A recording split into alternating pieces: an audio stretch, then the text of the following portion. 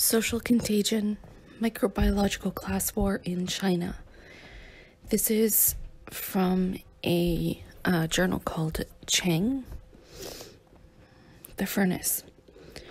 Wuhan is known colloquially as one of the four furnaces of China for its oppressively hot, humid summer, shared with Chongqing, Nanjing, and alternately Nanchang or Changsha, all bustling cities with long histories along or near the Yangtze River Valley.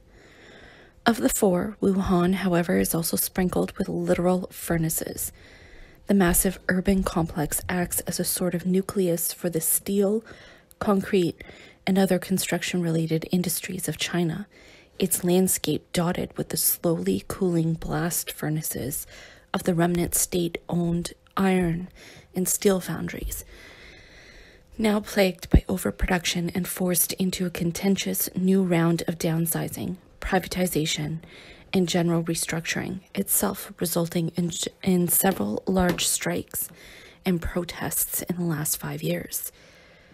The city is essentially the construction capital of China, which means it has played a particularly important role in the period after the global economic crisis, since these were the years in which Chinese growth was buoyed by the funneling of investment funds into infrastructure and real estate projects. Wuhan not only fed this bubble with its oversupply of building materials and civil engineers, but also in so doing became a real estate boomtown of its own. According to our own calculations, in 2018 to 2019, the total area dedicated to construction sites in Wuhan was equivalent to the size of Hong Kong Island as a whole. But now this furnace driving the post-crisis Chinese economy seems much like those found in its iron and steel foundries to be cooling. Though this process was already well underway, the metaphor is now no longer simply economic either, as the once bustling city has been sealed off for over a month, its streets emptied by government mandate. The greatest contribution you can make is "Don't gather together, don't cause chaos," read a headline in the Guangming Daily, run by the Chinese Communist Party's propaganda department. Today, the Wuhan's broad new avenues and the glittering steel and glass buildings that crown them are all cold and hollow, as winter dwindles through the lunar New Year, and the city stagnates under the constriction of the wide-ranging quarantine. Isolating oneself is sound advice for anyone in China, where the outbreak of the novel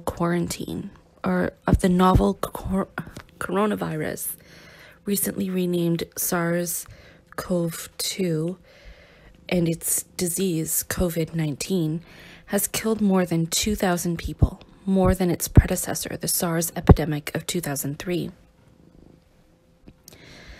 The entire country is on lockdown, as it was during SARS. Schools are closed and people are cooped up in their homes nationwide. Nearly all economic activity stopped for the Lunar New Year holiday on January 25th, but the pause was extended for a month to curb the spread of the epidemic. The furnaces of China seem to have stopped burning, or at least to have been reduced to gently glowing coals. In a way, though, the city has become another type of furnace, as the coronavirus burns through its massive population like a fever writ large. The outbreak has been incorrectly blamed on everything from the conspiratorial and or accidental release of a virus strain from the Wuhan Institute of Virology, a dubious claim spread by social media, particularly via paranoid Hong Kong and Taiwan Facebook posts, but now buoyed by conservative press outlets and military interests in the West, to the propensity of Chinese people to consume dirty or strange types of food, since the virus outbreak is linked to either bats or snakes sold in a semi-illegal wet market specializing in wildlife and other rare animals, though this was not ultimately the source. Both major themes exhibit the obvious warmongering and Orientalism common to reporting on China, and a number of articles have pointed out this basic fact. But even these responses tend to focus only on questions of how the virus is perceived in the cultural sphere, spending far less time digging into the much more brutal dynamics that lie obscured beneath the media frenzy. A slightly more complex variant at least understands the economic consequences, even while it exaggerates the potential political repercussions for rhetorical effect. Here we find the usual suspects, ranging from standard war hawk, dragon-slaying politicos to the spilled latte pearl-clutching of haute liberalism. Press agencies from the National Review to the New York Times have already implied that the outbreak may bring a crisis of legitimacy to the CCP, despite the fact that there is barely a whiff of an uprising in the air. But the kernel of truth to these predictions lies in their grasp of the economic dimensions of the quarantine, something that could hardly be lost on journalists with stock portfolios thicker than their skulls. Because the fact is that, despite the government's call to isolate oneself, people may soon be forced to gather together to tend to the needs of production. According to the latest initial estimates, the epidemic will already cause China's GDP to slow to 5% in this year, below its already flagging growth rate of 6% last year, the lowest in 3 decades. Some analysts have said Q1 growth could sink 4% or lower, and that this may risk triggering a global recession of some sort. A previously unthinkable question has been posed. What actually happens to the global economy when the Chinese furnace begins to grow cold? Within China itself, the ultimate trajectory of this event is difficult to predict, but the moment has already brought about a rare collective process of questioning and learning about society. The epidemic has directly infected nearly 80,000 people, at the most conservative estimate, but it has delivered a shock to everyday life under capitalism for 1.4 billion, trapped in a moment of precarious self-reflection. This moment, while full of fear, has caused everyone to simultaneously ask some deep questions. What will happen to me, my children, family, and friends? Will we have enough food? Will I get paid? Will I make rent? Who is responsible for all this? In a strange way, this subjective experience is somewhat like that of a mass strike, but one which, in its non-spontaneous top-down character, and especially in its involuntary hyper-atomization, illustrates the basic conundrums of our own strangled political present as clearly as the true mass strikes of the previous century elucidated the contradictions of their era. The quarantine then is like a strike hollowed of its communal features, but nonetheless capable of delivering a deep shock to both psyche and economy. This fact alone makes it worthy of reflection.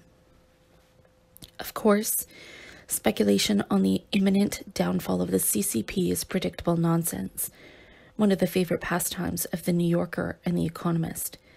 Meanwhile, the normal media suppression protocols are underway, in which overtly racist mass media op-eds published in legacy outlets are countered by a swarm of web platform think pieces, polemicizing against Orientalism and other facets of ideology. But almost the entirety of this discussion remains at the level of portrayal, or at best the politics of containment and the economic consequences of the epidemic, without delving into the question of how such diseases get produced in the first place, much less distributed. Even this, however, is not quite enough. Now is not the time for a simple Scooby-Doo Marxist exercise of pulling the mask off the villain to reveal that, yes, indeed, it was capitalism that caused coronavirus all along. Well, that would be no more subtle than foreign commentators sniffing about for regime change. Of course, capitalism is culpable, but how exactly does the social economic sphere interface with the biological, and what kind of deeper lessons might be drawn from the entire experience? In this sense, the outbreak presents 2 opportunities for reflection. First, it is an instructive opening in which we might review substantial questions about how capitalist production relates to the non-human world at a more fundamental level. How, in short, the natural world, including its microbiological substrata, cannot be understood without reference to how society organizes production, because the two are not, in fact, separate. At the same time, this is a reminder that the only communism worth the name is one that includes the potential of a fully politicized naturalism. Second, we can also use this moment of isolation for our own sort of reflection on the present state of Chinese society. Some things only become clear when everything grinds to an unexpected halt, and a slowdown of this sort cannot help but make previously obscured tensions visible. Below then, we'll explore both these questions, showing not only how capitalist accumulation produces such plagues, but also how the moment of pandemics is itself a contradictory instance of political crisis, making visible to people the unseen potentials and dependencies of the world around them, while also offering yet another excuse for the extension of systems of control even further into everyday life.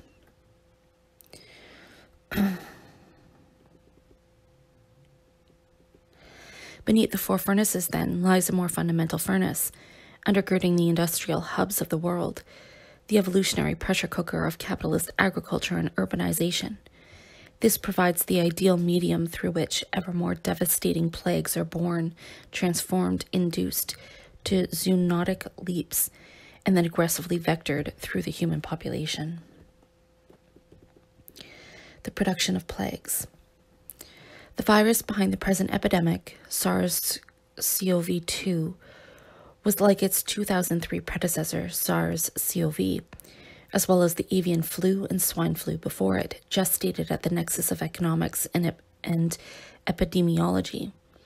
It's not coincidental that so many of these viruses have taken on the names of animals.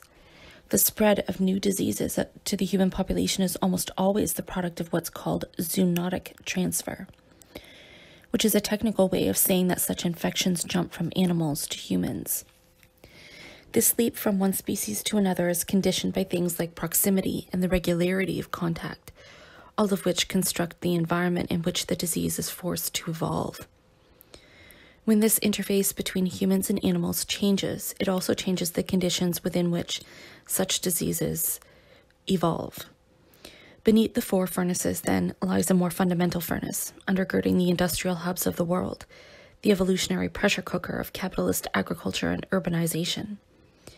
This provides the ideal medium through which ever more devastating plagues are born, transformed, induced to zoonotic leaps, and then aggressively vectored through the human population.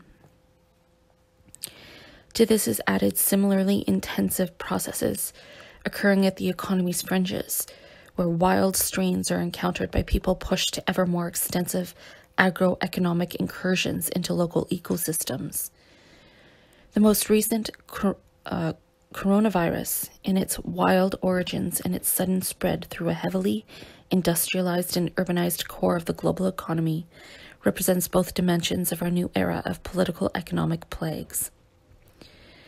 The basic idea here is developed most thoroughly by left-wing biologists like Robert G. Wallace, whose 2016 book Big Farms Make Big Flu makes an exhaustive case for the connection between capitalist agribusiness and the etiology of recent epidemics ranging from SARS to Ebola.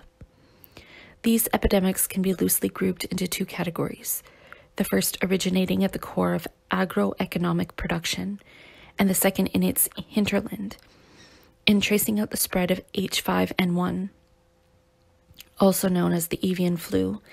He summarizes several key factors of geography for those epidemics that originate in the productive core. Rural landscapes of many of the poorest countries are now characterized by unregulated agribusiness, pressed against Peruvian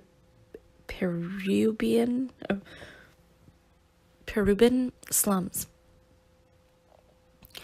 Unchecked transmission in vulnerable areas increase the genetic variation with which H5N1 can evolve human-specific characteristics. In spreading over 3 continents, fast-evolving H5N1 also contacts an increasing variety of socio-ecological environments, including locale-specific combinations of prevalent host types, modes of poultry farming, and animal health measures. This spread is, of course, driven by global commodity circuits and the regular labor migrations that define capitalist economic geography.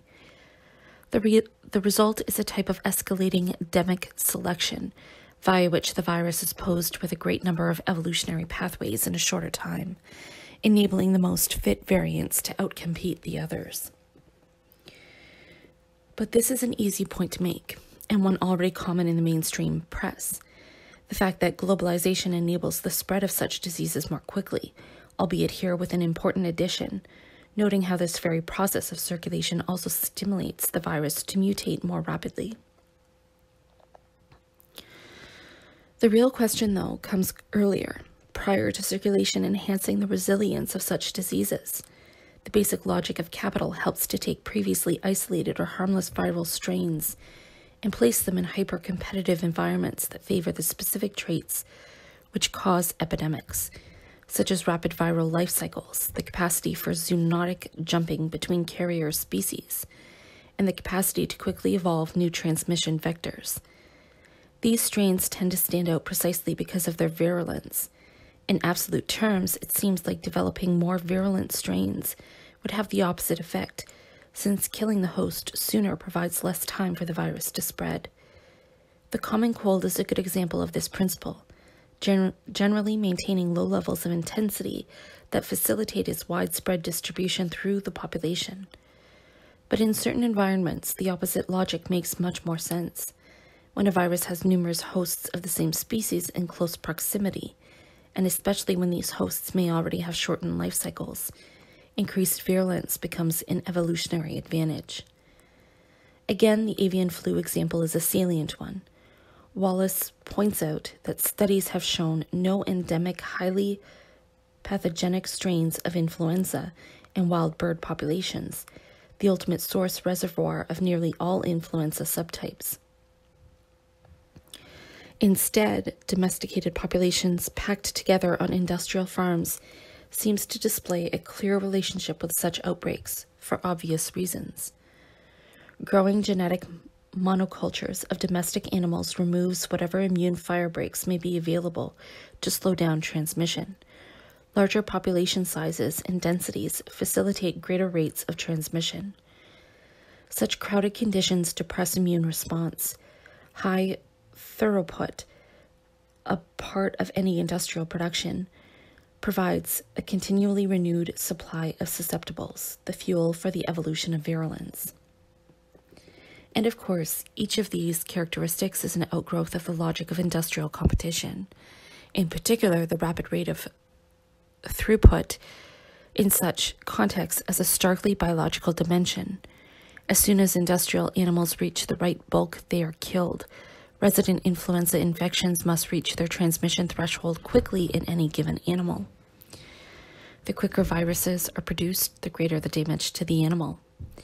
Ironically, the attempt to suppress such outbreaks through mass culling, as in the recent cases of African swine fever, which resulted in the loss of almost a quarter of the world's pork supply, can have the unintended effect of increasing the selection pressure even more, thereby inducing the evolution of hypervirulent strains. Though such outbreaks have historically occurred in domesticated species, often following periods of warfare or environmental catastrophe that place enhanced pressure on livestock populations, increases in the intensity and virulence of such diseases have undeniably followed the spread of capitalist production. History and etiology. Plagues are very much the shadow of capitalist industrialization, which also acting as its harbinger. The obvious cases of smallpox and other pandemics introduced to North America are too simple of an example, since their intensity was enhanced by the long-term separation of populations through physical geography, and such diseases had, regardless, already gained their virulence via pre-capitalist mercantile networks and early urbanization in Asia and Europe. If we instead look to England, where capitalism arose first in the countryside via the mass clearing of peasants from the land to be replaced by monocultures of livestock, we see the earliest examples of these distinctively capitalist plagues. 3 different pandemics occurred in 18th century England, spanning 1709 to 1720, 1742 to 1760, and 1768 to 1786. The origin of each was imported cattle from Europe, infected by the normal pre-capitalist pandemics that followed bouts of warfare. But in England, cattle had begun to be concentrated in new ways, and the introduction of the infected stock would therefore rip through the population much more aggressively than it had in Europe. It's not coincidental, then, that the outbreaks were centered on the large London dairies, which provided ideal environments for the intensification of the virus. Ultimately, the outbreaks were each contained through selective, smaller-scale early culling combined with the application of modern medical and scientific practices. In essence, similar to how such epidemics are quelled today. This is the first instance of what would become a clear pattern, mimicking that of economic crisis itself. Ever more intense collapses that seem to place the entire system on a precipice, but which are ultimately overcome via a combination of mass sacrifice that clears the market, population, and an intensification of technological advances.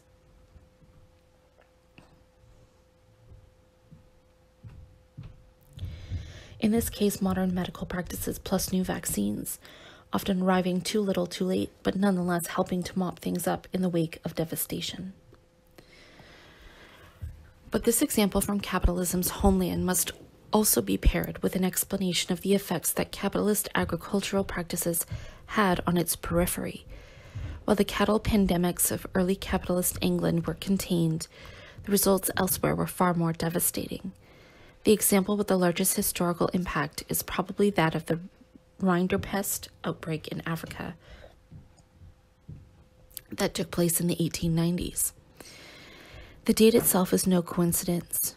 Rinderpest had plagued Europe with an intensity that closely followed the growth of large-scale agriculture, only held in check by the advance of modern science. But the late 19th century saw the height of European imperialism, epitomized by the colonization of Africa. Rinderpest was brought from Europe into East Africa with the Italians, who were seeking to catch up with other imperial powers by colonizing the Horn of Africa through a series of military campaigns.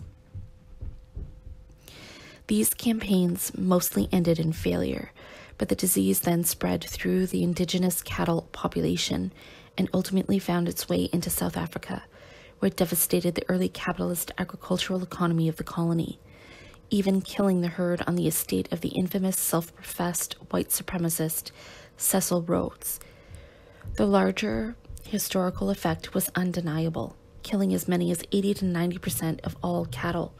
The plague resulted in an unprecedented famine across the predominantly pastoralist societies of sub-Saharan Africa. This depopulation was then followed by the invasive colonization of the savanna by thornbush, which created a habitat for the tsetse fly, which both carries sleeping sickness and prevents the grazing of livestock. This ensured that the repopulation of the region after the famine would be limited and enable the further spread of European colonial powers across the continent. Aside from periodically inducing agricultural crises and producing the apocalyptic conditions that helped capitalism surge beyond its early borders, such plagues have also haunted the proletariat in the industrial core itself. Before returning to the many more recent examples, it's worth noting again that there is simply nothing uniquely Chinese about the coronavirus outbreak. The explanations for why so many epidemics seem to arise in China is not cultural. It's a matter of economic geography. This is abundantly clear if we compare China to the US or Europe, when the latter were hubs of global production and mass industrial employment. And the result is essentially identical with all the same features. Livestock die-offs in the countryside were met in the city by poor sanitary practices and widespread contamination. This became the focus of early liberal progressive efforts at reform in working-class areas, epitomized by the reception of Upton Sinclair's novel The Jungle, originally written to document the suffering of immigrant workers in the meatpacking industry, but taken up by wealthier liberals concerned about health violations and the generally unsanitary conditions in which their own food was prepared. This liberal outrage at uncleanliness, with all its implied racism, still defines what we might think of as the automatic ideology of most people when confronted with the political dimensions of something like the coronavirus or SARS epidemics. But workers have little control over the conditions in which they work. More importantly, while unsanitary conditions do leak out of the factory through contamination of food supplies, this contamination is really just the tip of the iceberg. Such conditions are the ambient norm for those working in them or living in nearby proletarian settlements.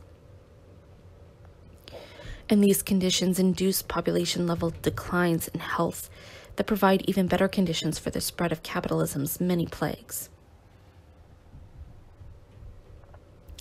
Take, for example, the case of the Spanish flu, one of the deadliest epidemics in history. This was one of the earliest outbreaks of H1N1 influenza, related to more recent outbreaks of swine and avian flu, and it was long assumed to have somehow been qualitatively different from other variants of influenza, given its high death toll. While this appears to be true in part due to the flu's ability to induce an overreaction of the immune system, later reviews of the literature and historical epidemiology research found that it may not have been that much more virulent than other strains. Instead, its high death rate was probably caused primarily by widespread malnourishment, urban overcrowding, and generally unsanitary living conditions in the affected areas, which encouraged not only the spread of the flu itself, but also the cultivation of bacterial superinfections on top of the underlying viral one. In other words, the death toll of Spanish flu, though portrayed as an unpredictable aberration in the character of the virus, was given an equivalent boost by social conditions. Meanwhile, the rapid spread of the flu was enabled by global trade and global warfare, at that time centered around the rapidly shifting imperialisms that survived the First World War. And we find yet again a now familiar story of how such a deadly strain of influenza was produced in the first place. Though the exact origin is still somewhat murky, it's now widely assumed to have originated in domesticated swine or poultry, likely in Kansas. The time and location are notable, since the years following the war were a sort of inflection point for American agriculture, which saw the widespread application of increasingly mechanized factory-style methods of production. These trends only grew more intense through the 1920s, and the mass application of technologies like the combine harvester induced both gradual monopolization and ecological disaster, the combination of which resulted in the Dust Bowl crisis and the mass migration that followed. The intensive concentration of livestock that would mark later factory farms had not yet arisen, but the more basic forms of concentration and intensive throughput had already created livestock epidemics across Europe and were now the norm. If the English cattle epidemics of the 18th century were the first case of a distinctly capitalist livestock plague, and the Rinderpest outbreak of 1890s Africa the largest of imperialism's epidemiological holocausts, the Spanish flu can then be understood as the first of capitalism's plagues on the proletariat. Gilded Age. The parallels with the current Chinese case are salient. COVID-19 can't be understood without taking into account the ways in which China's last few decades of development in and through the global capitalist system has molded the country's healthcare system and the state of public health more generally. The epidemic, however novel, is therefore similar to other public health crises that came before it, which tend to be produced with nearly the same regularity as economic crises, and to be regarded in similar ways within the popular press, as if they were random, black swan events, utterly unpredictable and unprecedented. The reality, however, is that these health crises follow their own chaotic, cyclical patterns of recurrence, made more probable by a series of structural contradictions built into the nature of production and proletarian life under capitalism. Much like the case of the Spanish flu, the coronavirus was originally able to take hold and spread rapidly because of a general degradation of basic healthcare among the population at large. But precisely because this degradation has taken place in the midst of spectacular economic growth, it has been obscured behind the splendor of glittering cities and massive factories. The reality, however, is that expenditures on public goods like healthcare and education in China remain extremely low, while most public spending has been directed toward brick-and-mortar infrastructure, bridges, roads, and cheap electricity for production. Meanwhile, the quality of domestic market products is often dangerously poor. For decades, Chinese industry has produced high-quality, high-value exports made to the highest global standards for the world market, like iPhones and computer chips. But those goods left for consumption on the domestic market have abysmal standards, causing regular scandals and deep public distrust. The many cases have an undeniable echo of Sinclair's The Jungle and other tales of Gilded Age America. The largest case in recent memory, the melamine milk scandal of 2008, left a dozen infants dead and tens of thousands hospitalized, though perhaps hundreds of thousands were affected. Since then, a number of scandals have rocked the public with regularity. In 2011, when gutter oil recycled from grease traps was found being used in restaurants across the country, or in 2018, when faulty vaccines killed several children, and then 1 year later when dozens were hospitalized when given fake HPV vaccines. More mild stories are even more rampant, composing a familiar backdrop for anyone living in China. Powdered instant soup mix cut with soap to keep costs down, entrepreneurs who sell pigs that died of mysterious causes to neighboring villages, detailed gossip about which street-side shops are most likely to get you sick. Before the country's piece-by-piece incorporation into the global capitalist system, services like healthcare in China were once provided, largely in the cities, under the Danwei system of enterprise-based benefits, or mostly but not exclusively in the countryside, by local healthcare clinics staffed by plentiful barefoot doctors, all provided as a free service. The successes of socialist-era healthcare, like its successes in the field of basic education and literacy, were substantial enough that even the country's harshest critics had to acknowledge them. Snail fever, plaguing the country for centuries, was essentially wiped out in much of its historical core, only to return in force once the socialist healthcare system began to be dismantled. Infant mortality plummeted, and even despite the famine that accompanied the Great Leap Forward, life expectancy jumped from 45 to 68 years between 1950 and the early 1980s. Immunization and general sanitary practices became widespread, and basic information on nutrition and public health, as well as access to rudimentary medicines, were free and available to all. Meanwhile, the barefoot doctor system helped to distribute fundamental, albeit limited, medical knowledge to a large portion of the population, helping to build a robust, bottom-up healthcare system in conditions of severe material poverty. It's worth remembering that all of this took place at a time when China was poorer, per capita, than your average sub-Saharan African country today. Since then, a combination of neglect and privatization has substantially degraded the system at the exact same time that rapid urbanization and unregulated industrial production of household goods and foodstuffs has made the need for widespread healthcare, not to mention food, drug, and safety regulations, all the more necessary. Today, China's public spending on health is $323 per capita in US dollars, according to figures from the World Health Organization. This figure is low even among other upper-middle income countries, and it's around half that spent by Brazil, Belarus, and Bulgaria. Regulation is minimal to non-existent, resulting in numerous scandals of the type mentioned above. Meanwhile, the effects of all this are felt most strongly by the hundreds of millions of migrant workers for whom any right to basic healthcare provisions completely evaporates when they leave their rural hometowns, where, under the hukou system, they are permanent residents regardless of their actual location, meaning that the remaining public resources can't be accessed elsewhere. Ostensibly, public healthcare was supposed to have been replaced in the late 1990s by a more privatized system, albeit one managed through the state, in which a combination of employer and employee contributions would provide for medical care, pensions, and housing insurance. But this social insurance scheme has suffered from systematic underpayment to the extent that supposedly required contributions on the part of employers are often simply ignored, leaving the overwhelming majority of workers to pay out of pocket.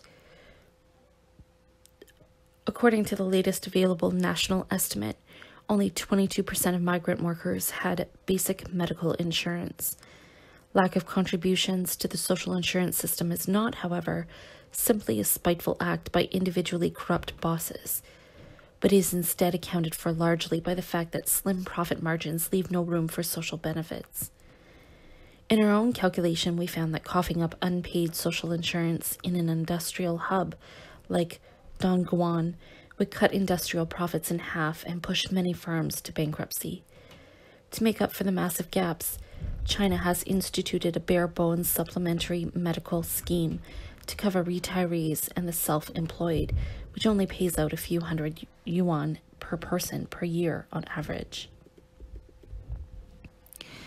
The beleaguered medical system produces its own terrifying social tensions. Several medical staff are killed each year and dozens are injured in attacks by angry patients, or more often the family members of patients who die in their care.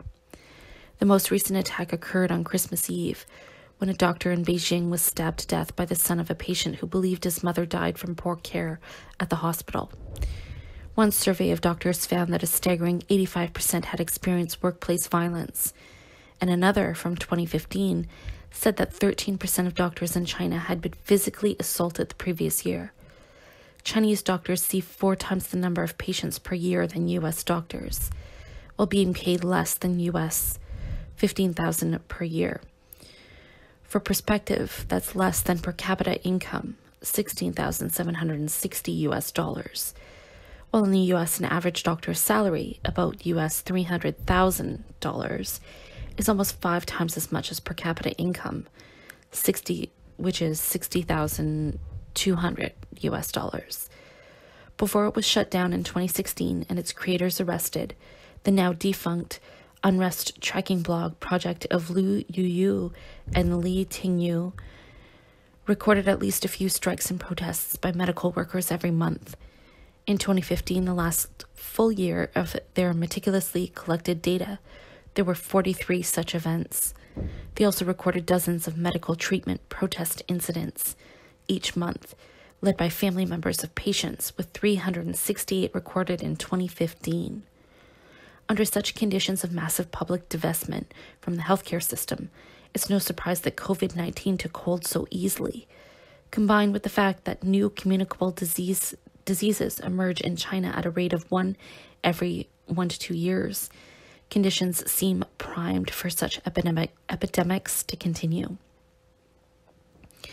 As in the case of the Spanish flu, the generally poor conditions of public health among the proletarian population has helped the virus to both gain footing and from there to rapidly spread.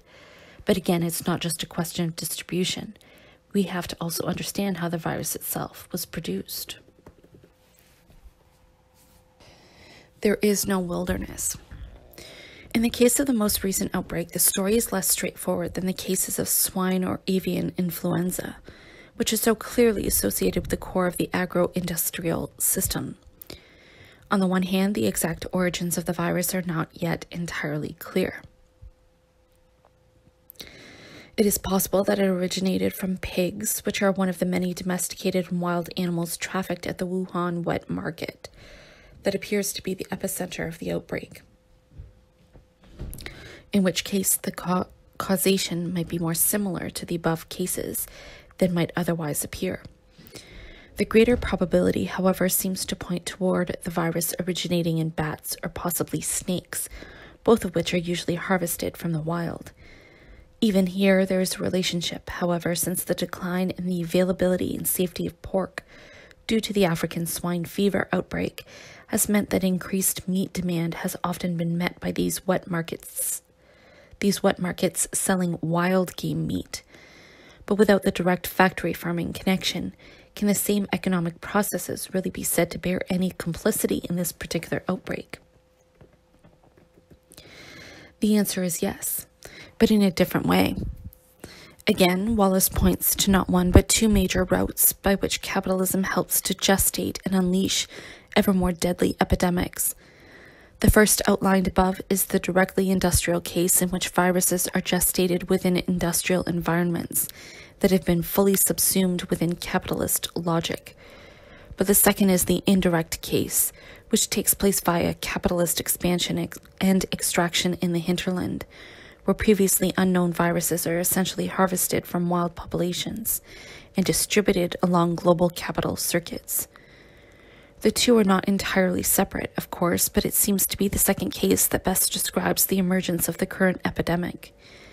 In this instance, the increased demand for the bodies of wild animals for consumption, medical use, or, as in the case of camels and MERS, MERS, a variety of culturally significant functions builds new global commodity chains in wild goods, and others pre-existing agroecological value chains simply extend into previously wild spheres, changing local ecologies and modifying the interface between the human and non-human. Wallace is himself clear about this, explaining several dynamics that create worse diseases despite the viruses themselves already existing in natural environments. The expansion of industrial production itself may push increasingly capitalized wild foods deeper into the last of the primary landscapes, dredging out a wider variety of potentially proto-pandemic pathogens. In other words, as capital accumulation subsumes new territories, animals will be pushed into less accessible areas where they will come into contact with previously isolated disease strains, all while these animals themselves are becoming targets for commodification, as even the wildest subsistence species are being roped into AG value chains. Similarly, this expansion pushes humans closer to these animals and these environments, which may increase the interface and spillover between wild, non-human populations and newly urbanized rurality. This gives the virus more opportunity and resources to mutate in a way that allows it to infect humans, pushing up the probability of biological spillover. The geography of industry itself is never quite so cleanly urban or rural anyways, just as monopolized industrial agriculture makes use of both large-scale and smallholder farms. On a factory farm, contractors' smallholding along the forest edge, food animal may catch a pathogen before being shipped back to a processing plant on the outer ring of a major city. The fact is that the natural sphere is already subsumed under a fully global capitalist system that has succeeded in changing baseline climatic conditions and devastating so many pre-capitalist ecosystems that the remainder no longer functions as they might have in the past. Here lies yet another causative factor, since, according to Wallace, all these processes of ecological devastation reduce the kind of environmental complexity with which the forest disrupts transmission chains. The reality then is that it's a misnomer to think of such areas as the natural periphery of a capitalist system. Capitalism is already global and already totalizing. It no longer has an edge or border with some natural non-capitalist sphere beyond it, and there is therefore no great chain of development in which backward countries follow those ahead of them on their way up the value chain, nor any true wilderness capable of being preserved in some sort of pure, untouched condition. Instead, capital merely has a subordinated hinterland, itself fully subsumed within global value chains. The resulting social systems, including everything from supposed tribalism to renewals of anti-modern fundamentalist religions, are wholly contemporary products and are almost always de facto plugged into global markets, often quite directly. The same can be said of the resulting biological ecological systems, since wild areas are actually immanent to this global economy in both the abstract sense of dependence on the climate and related ecosystems, and in the direct sense of being plugged into those same global value chains. This fact produces the conditions necessary for the transformation of wild viral strains into global pandemics. But COVID-19 is hardly the worst of these.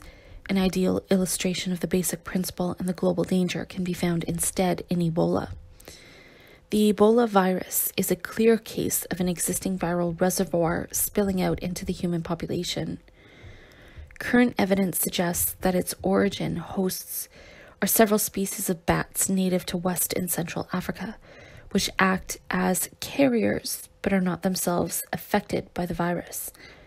The same is not true for the other wild mammals, such as primates and duikers, which periodically contract the virus and suffer rapid, high fatality outbreaks. Ebola has a particularly aggressive life cycle beyond its reservoir species. Through contact with any of these wild hosts, humans can also be infected, with devastating results. Several major epidemics have occurred, and the fatality rate for the majority has been extremely high, almost always greater than 50%. The largest recorded outbreak, which continued sporadically from 2013 to 2016 across several West African countries, saw 11,000 deaths.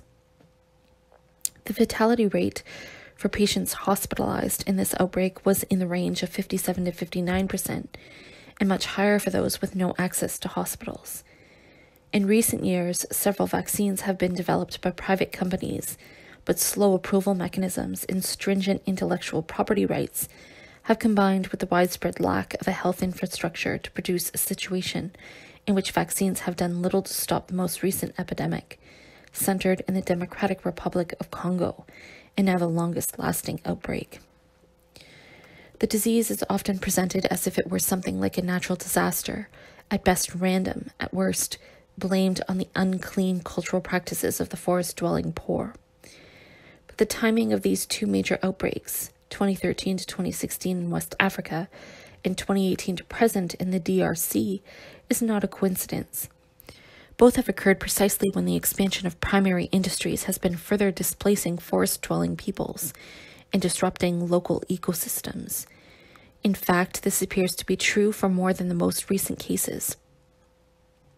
Since, as Wallace explains, every Ebola outbreak appears connected to capital-driven shifts in land use, including back to the first outbreak in Zara, Sudan, in 1976, where a British-financed factory spun and wove local cotton. Similarly, the outbreaks in 2013 in Guinea occurred right after a new government had begun to open the country to global markets and sell off large tracts of land to international agribusiness conglomerates. The palm oil industry, notorious for its role in deforestation and ecological destruction worldwide, seems to have been particularly culpable, since its monocultures both devastate the robust ecological redundancies that help to interrupt transmission chains, and at the same time literally attract the bat species that serve as a natural reservoir for the virus. Meanwhile, the sale of large tracts of land to commercial agroforestry companies entails both the dispossession of forest-dwelling locals and the disruption of their ecosystem-dependent local forms of production and harvest. This often leaves the rural poor with no choice but to push further into the forest at the same time that their traditional relationship with their ecosystem has been disrupted. The result is that survival increasingly depends on the hunting of wild game or harvesting of local flora and timber for sale on global markets.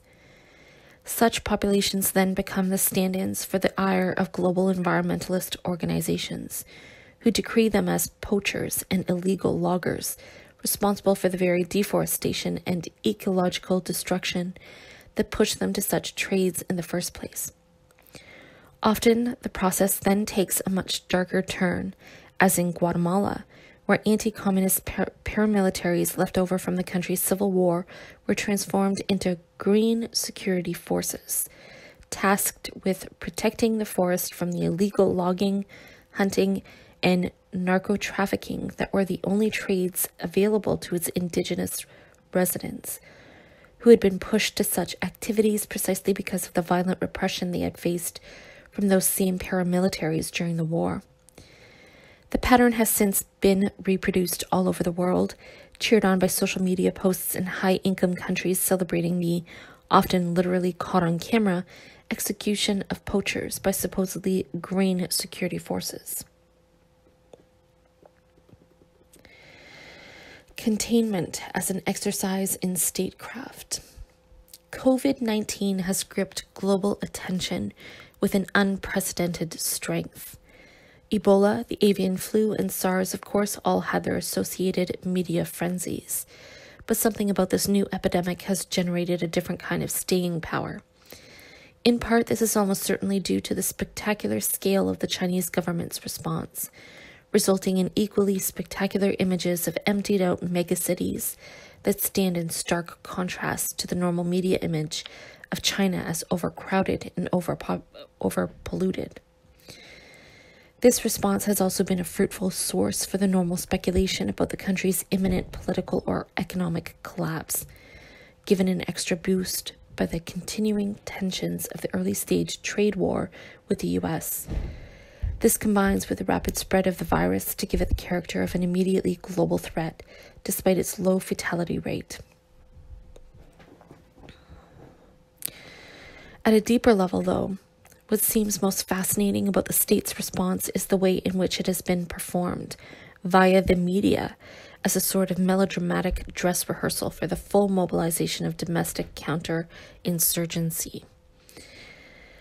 This gives us real insights into the repressive capacity of the Chinese state, but it also emphasizes the deeper incapacity of that state, revealed by its need to rely so heavily on a combination of total propaganda measures deployed through every facet of the media and the goodwill mobilizations of locals, otherwise under no material obligation to comply.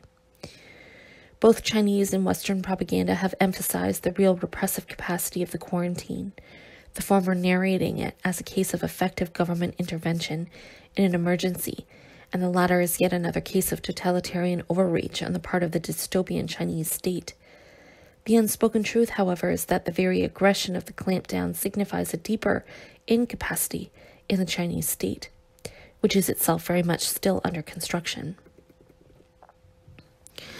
This itself gives us a window into the nature of the Chinese state, showing how it is developing new and innovative techniques of social control and crisis response, capable of being deployed even in conditions where basic state machinery is sparse or non-existent. Such conditions, meanwhile, offer an even more interesting, albeit more speculative, picture of how the ruling class in any given country might respond when widespread crisis and active insurrection cause similar breakdowns in even the most robust states. The viral outbreak was in every respect assisted by poor connections between levels of the government, repression of whistleblower doctors by local officials, contra the interests of the central government, ineffective hospital reporting mechanisms, and extremely poor provision of basic health care are just a few examples. Meanwhile, different local governments have returned to normal at different paces, almost completely beyond the control of the central state, except in Hubei, the epicenter. At the moment of writing, it seems almost entirely random which ports are operational and which locales have restarted production, but this bricolage quarantine has meant that long-distance city-to-city logistics networks remain disrupted, since any local government appears able to simply prevent trains or freight trucks from passing through its borders. And this base level incapacity of the Chinese government has forced it to deal with the virus as if it were an insurgency, role-playing civil war against an invisible enemy. The national state machinery really started to roll on January 22nd when authorities upgraded the emergency response measures in all of Hubei province and told the public they had the legal authority to set up quarantine facilities as well as to collect any personnel, vehicles, and facilities necessary to the containment of the disease, or to set up blockades and control traffic, thereby rubber stamping a phenomenon it knew would occur regardless. In other words, the full deployment of state resources actually began with a call for volunteer efforts on behalf of locals. On the one hand, such a massive disaster will strain any state's capacity. See, for instance, hurricane response in the U.S. But on the other, this repeats a common pattern in Chinese statecraft, whereby the central state, lacking efficient formal and enforceable command structures that extend all the way down to the local level, must instead rely on a combination of widely publicized calls for local officials and local citizens to mobilize, and a series of after-the-fact punishments meted out to the worst responders, framed as crackdowns on corruption. The only truly efficient response is to be found in specific areas where the central state focuses the bulk of its power and attention, in this case, Hubei generally, and Wuhan specifically. By the morning of January 24th, the city was already in an effective full lockdown, with no trains in or out nearly 1 month after the new strain of the coronavirus was first detected.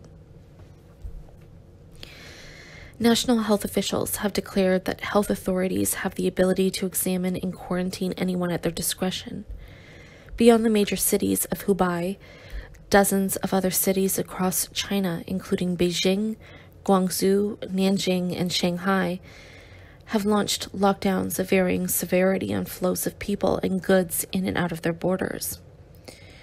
In response to the central state's call to mobilize, some localities have taken their own strange and severe initiatives.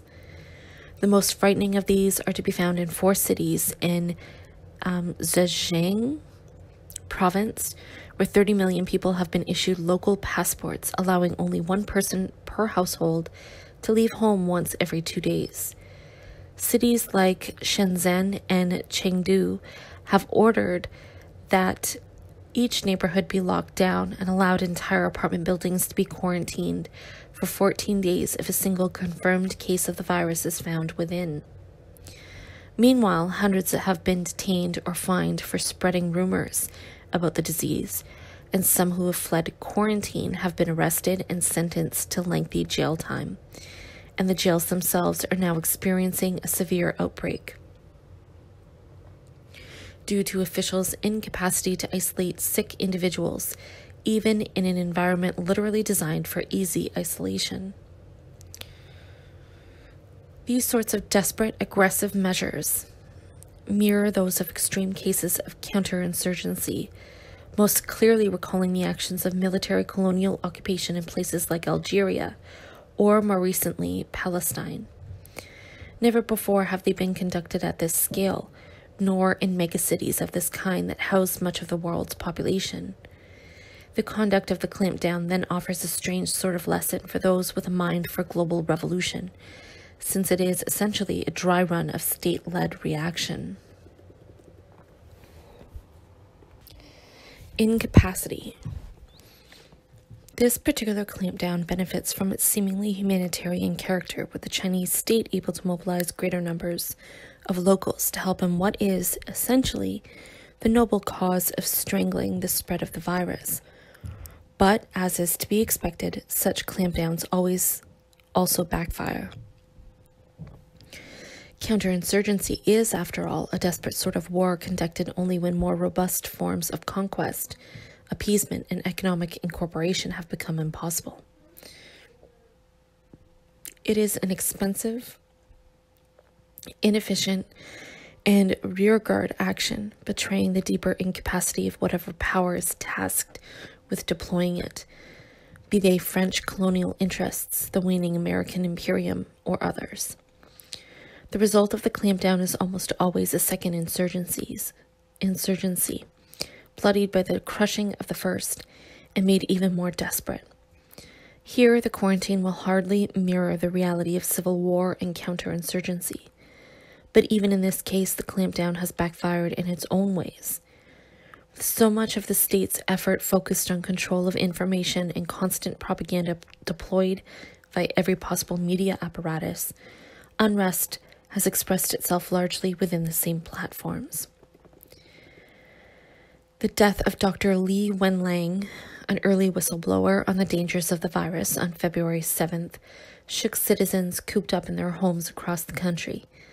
Li was one of eight doctors rounded up by police for spreading false information in early January, before later contracting the virus himself. His death triggered anger from netizens and a statement of regret from the Wuhan government. People are beginning to see that the state is made up of bumbling officials and bureaucrats who have no idea what to do but still put on a strong face. This fact was essentially revealed when the mayor of Wuhan, Zhu Zhanwang, was forced to admit on state television that his government had delayed releasing critical information about the virus after an outbreak had occurred. The very tension caused by the outbreak, combined with that induced by the state's total mobilization, has begun to reveal to the general populace the deep fissures that lie behind the paper-thin portrait that the government paints of itself. In other words, conditions such as these have exposed the fundamental incapacities of the Chinese state to growing numbers of people who previously would have taken the government's propaganda at face value. If a single symbol could be found to express the basic character of the state's response, it would be something like the video above, shot by a local in Wuhan and shared with the Western internet via Twitter in Hong Kong. Essentially, it shows a number of people who appear to be doctors or first responders of some sort, outfitted in full protective gear, taking a picture with a Chinese flag. The person shooting the video explains that they're outside that building every day for various photo ops. The video then follows the men as they take off the protective gear and stand around chatting and smoking, even using one of the suits to clean off their car. Before driving off, one of the men unceremoniously dumps the protective suit into a nearby trash can, not even bothering to stuff it to the bottom where it won't be seen. Videos such as this one have spread rapidly before being censored. Small tears in the thin veil of the state-sanctioned spectacle. At a more fundamental level, the quarantine has also begun to see the first wave of economic reverberations in people's personal lives. The macroeconomic side of this has been widely reported, with a massive decrease in Chinese growth risking a new global recession, especially when matched with continuing stagnation in Europe and a recent dip in one of the major economic health indexes in the US, showing a sudden decline in business activity. Across the globe, Chinese firms and those fundamentally dependent on Chinese production networks are now looking into their force majeure clauses, which allow for delays or cancellation of the responsibilities entailed by both parties in a business contract when that contract becomes impossible to perform. Though at the moment unlikely, the mere prospect has caused a cascade of demands for production to be restored across the country. Economic activity, however, has only revived in a patchwork pattern, everything already working smoothly in some areas while still indefinitely paused in others. Currently, March 1st has become the tentative date by which central authorities have called for all areas outside the epicenter of the outbreak to return to work. But other effects have been less visible, though arguably far more important. Many migrant workers, including those who had stayed in their work cities for Spring Festival or were able to return prior to various lockdowns being implemented, are now stuck in a dangerous limbo. In Shenzhen, where the vast majority of the population are migrants, locals report that the number of homeless people has begun to climb. But the new people appearing on the streets are not long-term homeless, instead having the appearance of literally just being dumped there with nowhere else to go, still wearing relatively nice clothes, unfamiliar with where best to sleep in the open, or where to obtain food. Various buildings in the city have seen an increase in petty theft, mostly of food delivered to the doorstep of residents who are staying home for the quarantine. Across the board, workers are losing wages as production is stalled. The best case scenarios during work stoppages are dorm quarantines, like that imposed at the Shenzhen Foxconn plant, where new returnees are confined to their quarters for a week or two, paid about a third of their normal wages, and then allowed to return to the production line. Poorer firms have no such option, and the government's attempt to offer new lines of cheap credit to smaller businesses will probably do little in the long run. In some cases, it seems like the virus will simply accelerate pre-existing trends in factory relocation, as firms like Foxconn expand production in Vietnam, India, and Mexico to make up for the slowdown. The surreal war. Meanwhile, the clumsy early response to the virus, the state's reliance on particularly punitive and repressive measures to control it, and the central government's inability to effectively coordinate across localities to juggle production and quarantine simultaneously all indicate that a deep incapacity remains at the heart of the state machinery. If, as our friend Lao Zi argues, the emphasis of the Xi administration has been on state building, it would appear that much work in that regard remains to be done.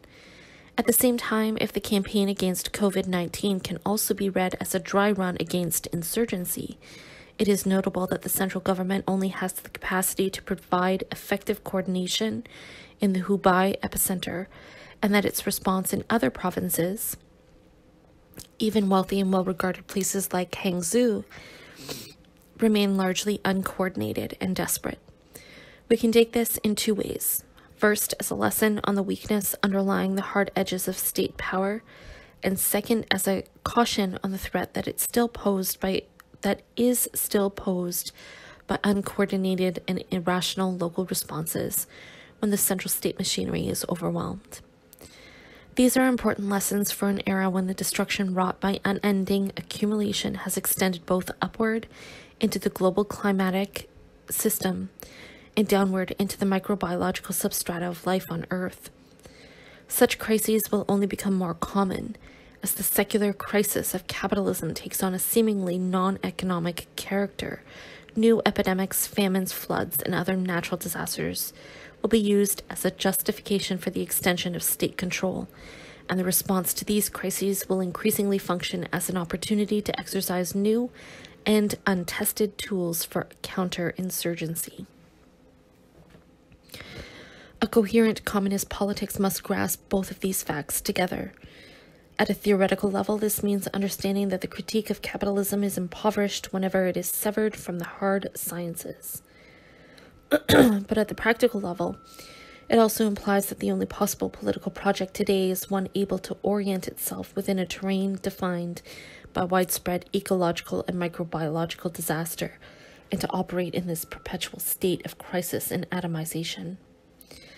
In a quarantined China, we begin to glimpse such a landscape, at least in its outlines. Empty late winter streets dusted by the slightest film of undisturbed snow, phone-lit faces peering out of windows, happenstance barricades staffed by a spare few nurses or police or volunteers, or simply paid actors tasked with hoisting flags and telling you to put your mask on and go back home. The contagion is social, so it should come as no real surprise that the only way to combat it at such a late stage is to wage a surreal sort of war on society itself. Don't gather together, don't cause chaos, but chaos can build in isolation too, as the furnaces and all the foundries cool to softly crackling embers and then to snow-cold ash. The many minor desperations cannot help leak out of that quarantine to gently cascade together into greater chaos that might one day, like this social contagion, prove difficult to contain.